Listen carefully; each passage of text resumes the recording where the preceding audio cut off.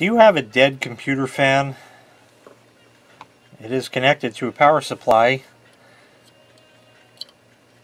and it just doesn't want to go.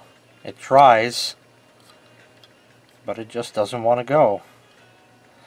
Well, the problem is it simply needs some oil, so you can fix this fan rather than replacing it. It's very simple. I'm going to disconnect it. Okay. And now we're going to go ahead and if there's a grill or it's mounted in your computer or what have you, just take the 4 screws out.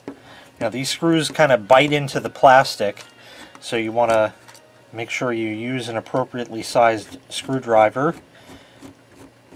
Don't use a drill or any powered tool on this because you stand the risk of cracking the plastic and then you won't have 4 screws mounting it anymore if it had 4 to begin with. Some are only mounted with 2.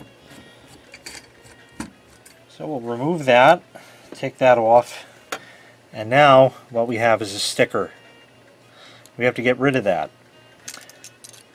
Use a utility knife, something like this will work, and you want to go ahead and peel off this sticker.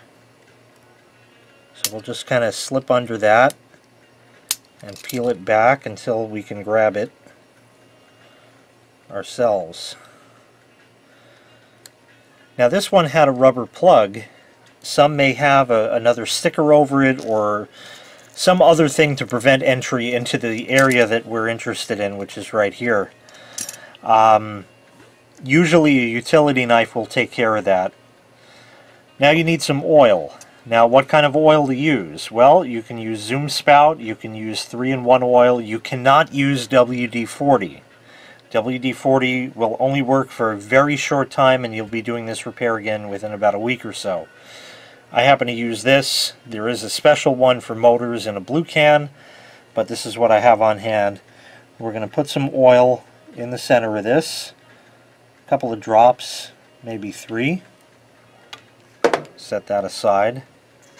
And I'm going to take the black plug off and go ahead and re-plug the hole.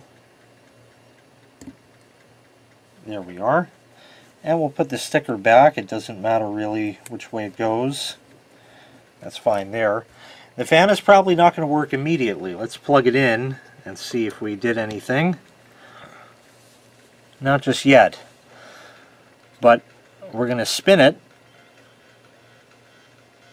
And it's a little sluggish, but it's picking up. I'll put it this way, and pretty much it needs to kind of run in for a while. It's actually picking up speed now. It's getting better and better. And there we are. You can probably hear the airflow. This is a pretty quiet fan, but it seems to be running well. Another trick you can use is some compressed air to blow the blades. That works, or you can just work it by hand for a while. This one happened to not be so bad, so it kind of just spun up right away with just no more than a hand shove. I'll go ahead and disconnect it. It still kind of stalls kind of quick, so it is going to need some time to work in. But it starts right back up when I plug it in, so this fan will probably work itself in time and be just fine. Now you can just put everything back and put it back in service and it's ready to go. Hopefully that helped you out. Thanks for watching. Make sure you click like, make sure you click subscribe, and take care. We'll see you next time. Bye-bye.